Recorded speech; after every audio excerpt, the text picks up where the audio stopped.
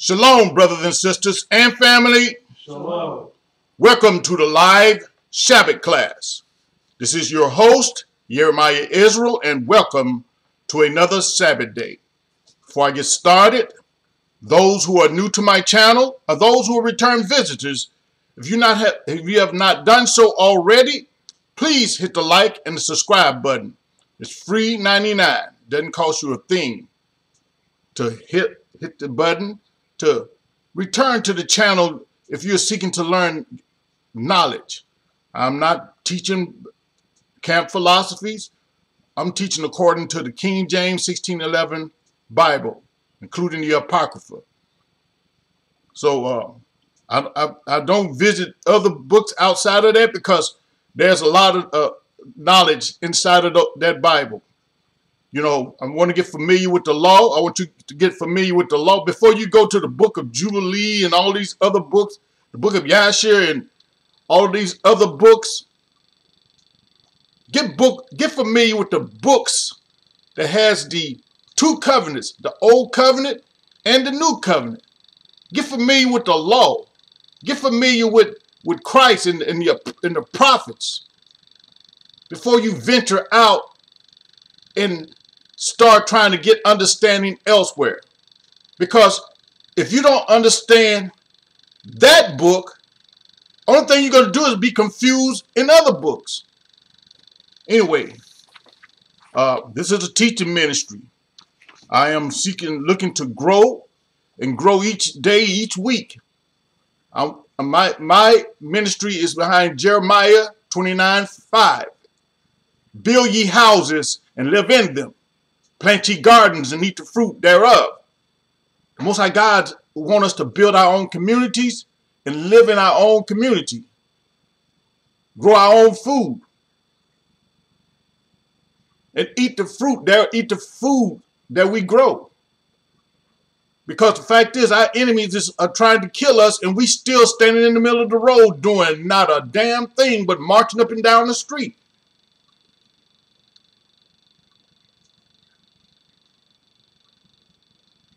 Now, you know, people always say, you know, Psalms 94:16, who will rise up for me against the evildoer? When you building your own communities, you're rising up for the Most High God. When you growing your own food, you're rising up for the Most High God to feed your people. Marching up and down the street, you ain't feeding nobody. You ain't building nothing. We don't have one community, but, you know, we got a lot of boots up and down the street. We got to change that. If you'd like to support my ministry, go on to Amazon.com. I have a number of books. This is my last outing. Israelite Reconstruction. This book here gives you I try to give you a clear-cut identity of what the prophets, what the priest, what the law, all of those things is required to get into the kingdom. What are we doing versus what the law says? If you want to get this book into the library, 3 things you must know. If you have a library card and you to get into your local library, you need to know the author's name, Jeremiah Israel, the title of the book, Israelite Reconstruction, and this number down here where my hand is. This number, ISBN number. It's a number right there. It's an ISBN number. You can in order to get that information, you can go on to Amazon.com, put in the search, Jeremiah Israel, put in the search line, Jeremiah Israel, hit enter, and all of my books that I've written under that name will come up. I have written a total of about 7 or 8, probably 8 books under that name. I've also written books under my given name, Stephen Ederson Sr. Prophet of Israel is one of them. I recommend it if you're trying to learn about your God, understand the prophets and understand what the Most High God sent the prophets for. So when you have questions about things, is that against the law? If you don't see scriptures in the Bible that says it's against the law, 9 times out of 10, it's not unlawful. Because people would make, smoking weed unlawful. 1 Peter 5:8 say, be ye sober, so you don't supposed to get drunk. Ecclesiasticus 31 and I forgot the number, 31 and probably 20 something, says wine is good as life to a man, if it be drank in moderation. So when people drinking wine and drinking, no, if you're drunk, yeah, that's a different thing. Now, at one time I was writing books this big. I don't write books this big anymore because Hebrews don't like to read. And this book is, people will say, oh, that book too big. And you get intimidated by big books. Well, I don't write big books anymore unless I have to, unless the information calls for me to write a book that large. My next book may be a close to probably 300 pages, maybe almost 4. Because right now, where I'm at, it's going to be pretty big, but it's required. Study Guide for the Kingdom. It's the last big book I wrote. That was almost 500 pages. Study Guide for the Kingdom, Volume 1. Now, all of these books, if you want them available in the library, only thing you need to know is the name of the author, Jeremiah Israel, the name of the book, and the ISBN number right here. This number there. And you can go to the library with that information, or you can go to their library site and request that book be made available. And most of the time, they will make it available for you. Anyway, let's get to our lesson. Shalom, Israel. This includes you so-called blacks, Hispanics, and Native Americans. Those of the diaspora dispersed throughout the Americas, Africa, India, Europe, Asia, and the islands.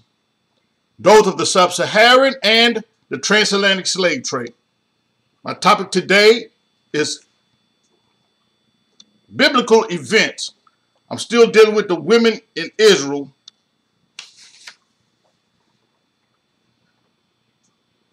Part 8. And this is, we're dealing with Esther. Still continue. Where I stopped off at last week was for Mordecai's good deed, an adversary of the Jews was appointed. Now, Mordecai was the uncle of Esther, or Hadassah. He raised her up from a child because both of her parents were dead. And he raised her up as his own daughter. So he reported to Esther that a couple of the king chamberlains were going to attempt to lay hands on him. He reported it to Esther, and Esther reported it to the king. So they investigated the event, and they found out that was going to happen, and they hanged the 2 guys that were going to try to put hands on the king. So for Mordecai's good deed, an adversary of the Jews was appointed. When Mordecai saved King Ahasuerus from harm of possible death, the king appointed a man second in command that hated the Jews. This was not the king's intention, but the Most High God's plan, because he delivers. It was the Most High God's plan. Because the Most High God is always going to bring an adversary to show you how great his greatness. Just like he did in Egypt. Impossible odds. Just like he's going to do again. Impossible odds against America and all of these great countries that are ruling the world right now. America, France, and all of them just ruling the world. All of these things are necessary that are going on right now because the Most High God is going to show you his greatness. Esther 3:1. After these things, the king Ahasuerus promote Haman, the son of Hammedatha, the Agagite, and advanced him and set his seat above all the prince that were with him. King Ahasuerus promoted Haman, an Agagite, a descendant of Agag. Source, I got a source for that. He's an Amalekite, a descendant of Esau. So he promoted Haman, a descendant of Esau, Edomite. 1 Samuel 15:8. And he took Agag, the king of the Amalekites, alive and utterly destroyed all the people with the edge of the sword. King Agag was from the tribe of Amalek, from the sons of Esau.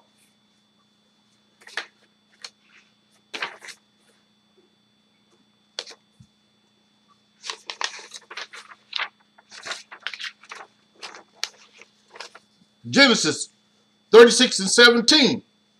And Timnah was concubine to Eliphaz, Esau's son, and she bare to Eliphaz Amalek. These were the sons of Adah, Esau's wife.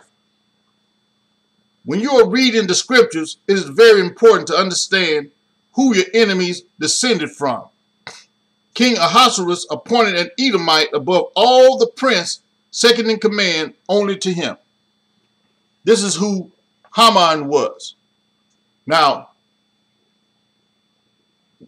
I'm going somewhere with, no, the Most High God is going somewhere with this.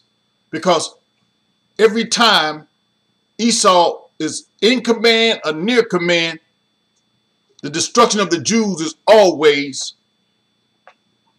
on his mind. A destruction of the Israelites. Esther 3:2. And all the king's servants that were in the king's gate bowed and reverenced Haman, for the king had so commanded concerning him. But Mordecai bowed not, nor did him reverence. Mordecai didn't give a crap about Haman. He ain't bowing nothing. When Haman came out the gate, Mordecai was at the gate every time and didn't bow. Just irked the hell out of Haman. Everybody bowing, but Mordecai was like, man, the hell with that. I ain't bowing to this fool. All the king's subjects bowed to Haman and showed him respect except Mordecai, because he was a Jew, and the law prevents him from doing so. Exodus 20:5. Thou shalt not bow down thyself to them, nor serve them, for I, the Lord thy God, am a jealous God, visiting the iniquity of the fathers upon the children unto the third and fourth generation of them that hate me. We ain't bowing down to nobody. The Most High God does not want the Israelites to bow themselves down to any person or their gods. Esther 3:3. Then the king's servant, which were in the king's gate, said unto Mordecai, why transgressest thou the king's commandment? The king's servant wanted to know why Mordecai did not bow to Haman as the king commanded. This is very important for Israelites to understand. Just because you are in the land of your captors, that does not give you the right to transgress the laws of the Most High God of Abraham, Isaac, and Jacob. You don't transgress your God's laws just because you in your captor's land. Ecclesiasticus 15:20. He had commanded no man to do wickedly, neither had he given any man license to sin. Israelites are not given the freedom to sin even when they are in a strange land. Esther 3:4. Now it came to pass when they spake daily unto him, and he hearkened not unto them, that they told Haman to see whether Mordecai matters would stand. For he had told them that he was a Jew. I'm a Jew. I ain't bowing to nobody. Mordecai told the king's servant that he was a Jew, and he was not permitted to bow to any man. They told this to Haman. Esther 3 and 5. And when Haman saw that Mordecai bowed not, nor did him reverence, then was Haman full of wrath. Haman the Edomite became very upset when he witnessed Mordecai refusing to bow before him. Esther 3 and 6. And he thought scorn to lay hands on Mordecai alone, for they had showed him the people of Mordecai. Wherefore Haman sought to destroy all the Jews that were throughout the whole kingdom of Ahasuerus, even the people of Mordecai. Now, just because one man pissed you off, you want to kill everybody that's linked to him. Just because one black man pissed you off, you want to kill all the black folks related to him. Just like some of these white folks here. One, you know, you look at some of the work of some of these people, all these abortion clinics. What's this lady's name? The one that started the Planned Parenthood. And look at Billy Boy. All these billions of dollars buying up all of this land, creating foods and stuff to kill people. Genetically modified to attack certain DNA. And nobody's saying a thing. Just like when the Nazis was killing all these so-called Jewish people, no, everybody stood to the sideline and said nothing. Now everybody appalled at whatever they're doing. That's what's going on right now. But everybody see it, but nobody's speaking. Nobody with power is saying anything because they don't want to ruffle feathers.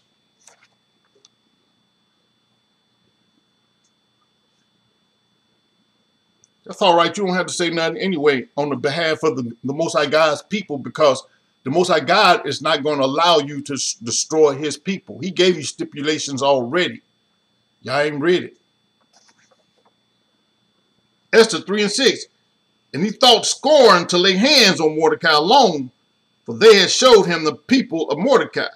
Wherefore Haman sought to destroy all the Jews that were throughout the whole kingdom of Ahasuerus, even the people of Mordecai. Now this was thought, Haman didn't like the Jews anyway, because that little bit shouldn't have made him want to kill all the Jews.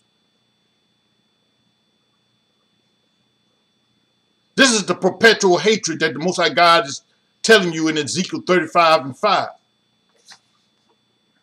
Haman at first wanted to lay hands upon Mordecai, but he was shown that all the Jews acted this way. Now, Haman wanted to destroy all the Jews. How can a small thing such as this cause a man to want to kill you when you know the reason?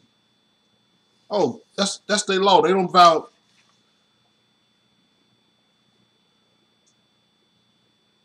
They don't bow to they don't bow to nobody because they God told them not to. Esther 3 and 8. And Haman said unto King Ahasuerus, there's a certain people scattered abroad and dispersed among the people in all the provinces of thy kingdom, and their laws are diverse from all people, neither keep they the king's law. Therefore, it is not for the king's profit to suffer them. Now,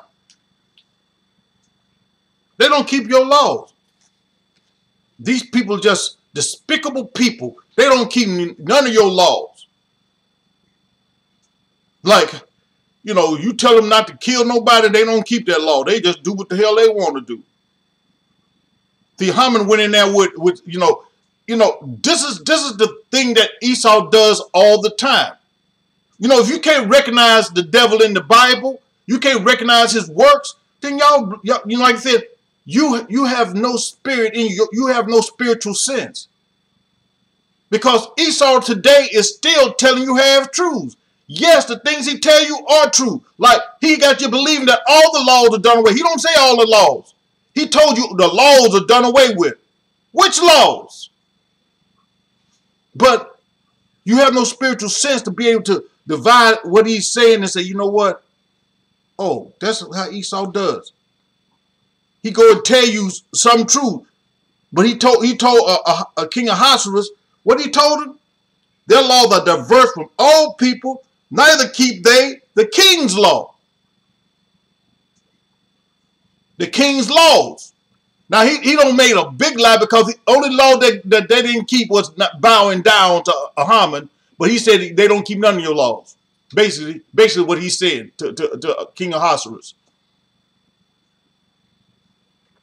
Now begins the plotting of Haman to eliminate all of the Jews.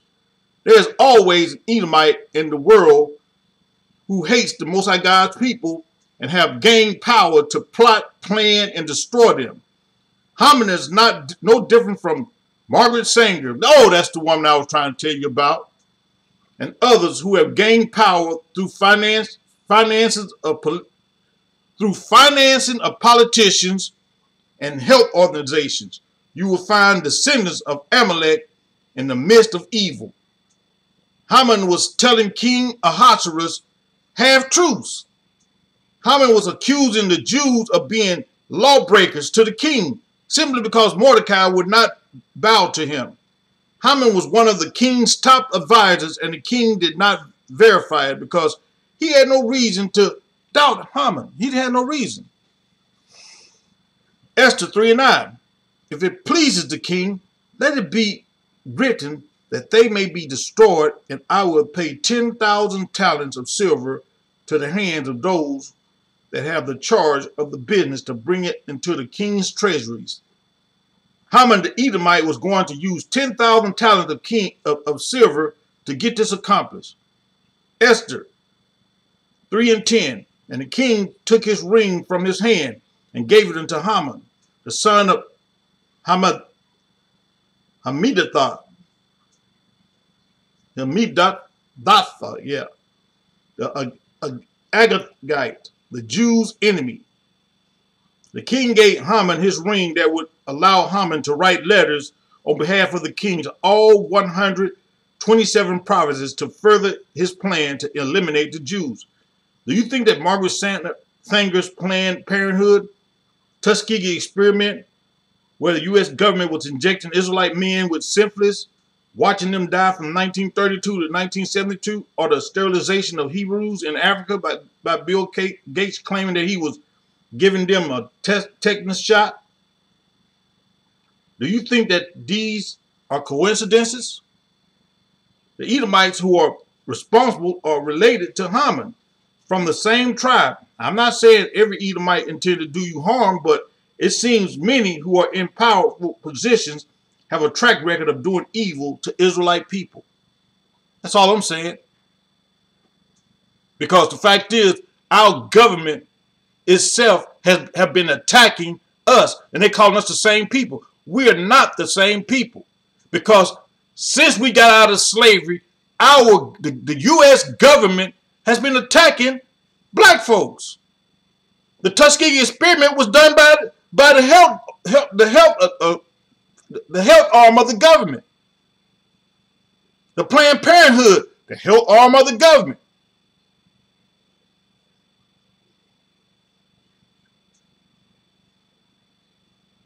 Crack cocaine, CIA, another part of the government.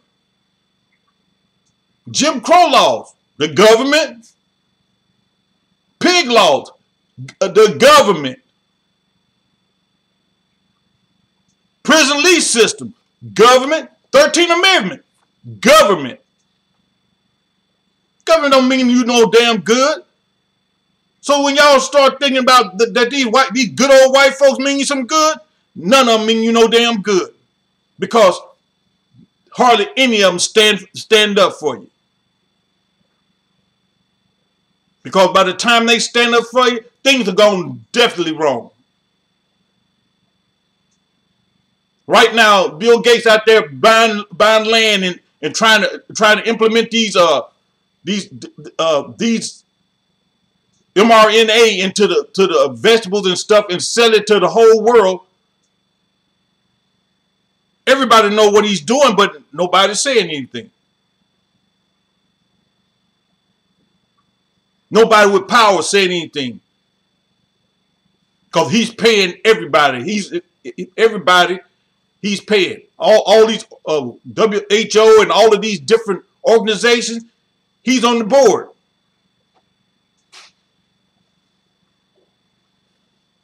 So everybody just hush hush. They quiet.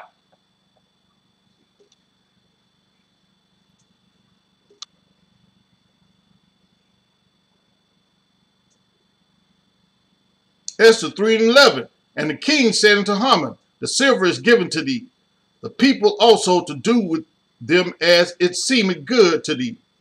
King Ahasuerus gave Haman the 10,000 talents of silver, which is roughly $230 million. I have a source that calculates how much is what was it, 15 talents of silver?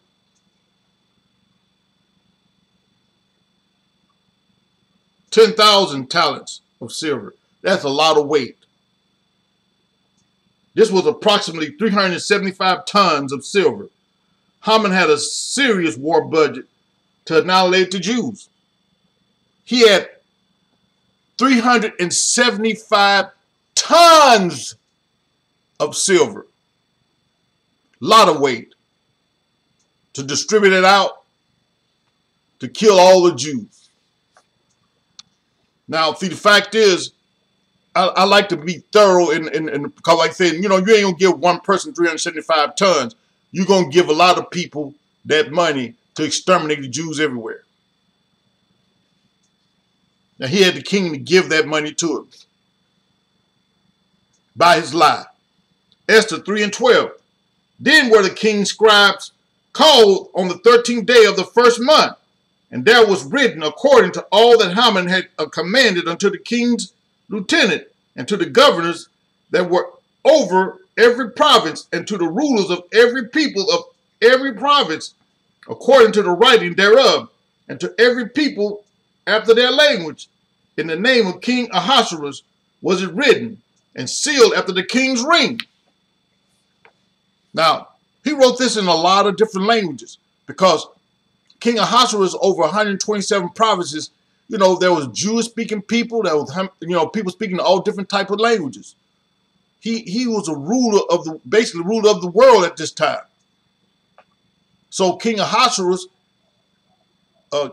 gave Haman authority to write these letters in all these different languages, all these different provinces to eliminate the Jews. Sent letters to all of these different provinces in their language.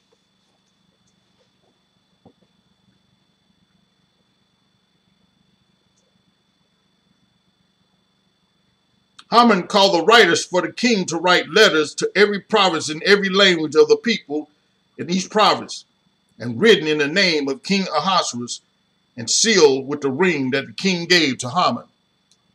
Esther 3:15. The post went out, being hastened by the king's commandment, and the decree was given in Shushan, the palace, and the king and Haman sat down to drink. But the city, Shushan, was perplexed. What the hell going on here? What? Gonna kill all the Jews? Everywhere? See, the thing about it is, if you Israelites don't come to understand that right here, if Haman had his way, there wouldn't be none of us. There wouldn't be no more Jews.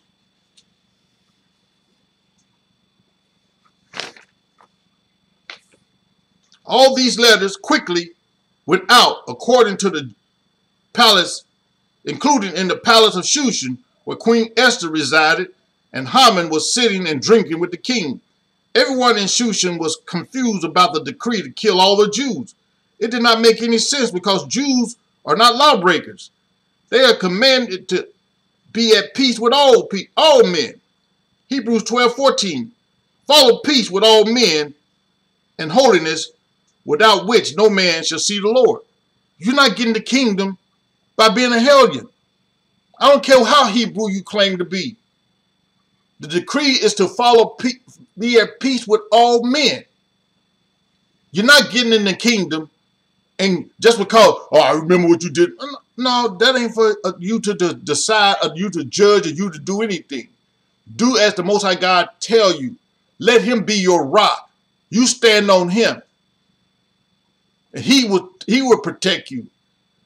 Because fact is, we don't have no military. You think you got a few guns, you're foolish.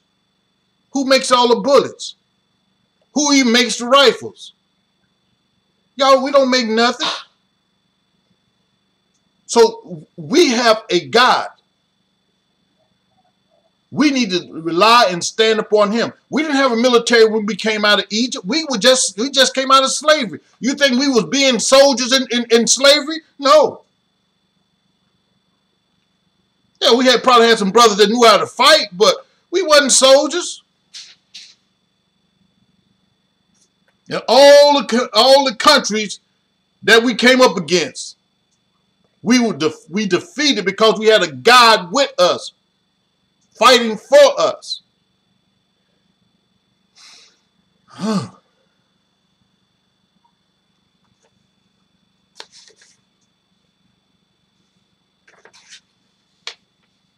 Okay, let me see. Mordecai reads the king's decree in Shushan. The letter that was written under the king's authority to destroy all the Jews was read by Mordecai, who had to get to Esther and put her in the right mindset to understand that she was the power through the Most High to protect her people. Esther 4:1. When Mordecai perceived that all that was done, Mordecai rent his clothes and put on sackcloth with ashes and went out into the midst of the city and cried with a loud and a bitter cry. Mordecai read the letter and was saddened by the news that the kingdom was out to destroy all of his people. The Jews, when you look at our present situation, do not think that it is something that is new. No. As long as Esau is in power, his goal is to destroy all of us.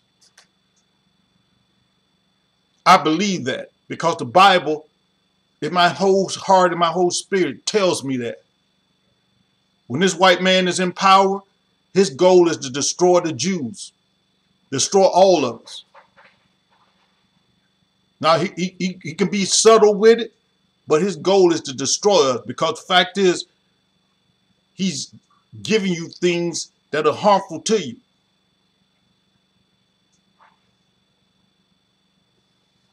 He ain't never meant you no good.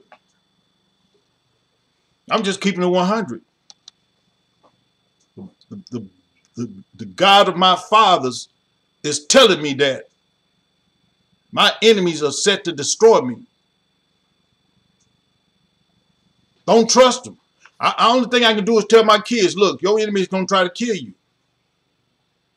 Believe me or not. I ain't saying every white kid, every white person don't have power. By and large, most white folks don't know what the hell going on. But those who are in power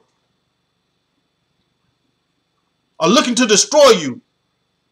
Because the white folks that are not in power, the day-to-day white people, don't have a clue about what's going on. They do not have a clue. Some of them see it though. Some either might see it and they don't agree with it. They know it's wrong. They see it. They know who we are. They know who they are. And they see the okie doke game that's being played. And this is not talking to all white folks to say all white people are evil. No, not all white folks are evil. But there are some that are just wicked, and they are the ones that are in power.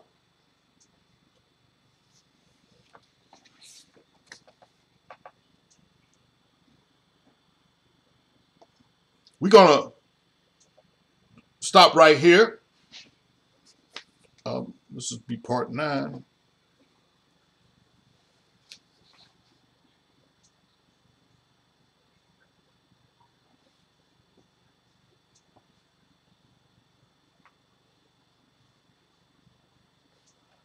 We're going to pick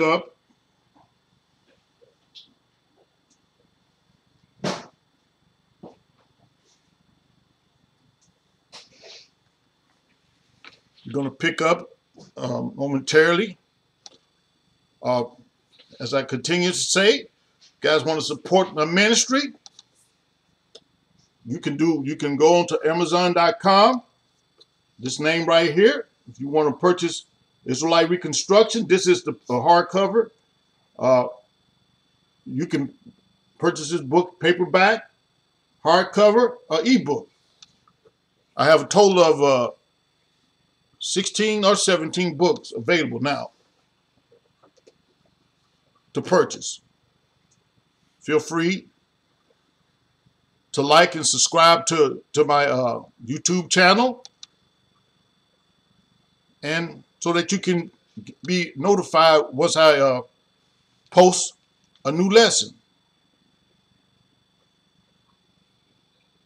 Return back to get some understanding, especially on the Sabbath day. If you're not doing anything, look, these lessons are no more than that. Most of them are not no longer than 45 minutes at the most. I try to keep some of them between 35 to 45 minutes.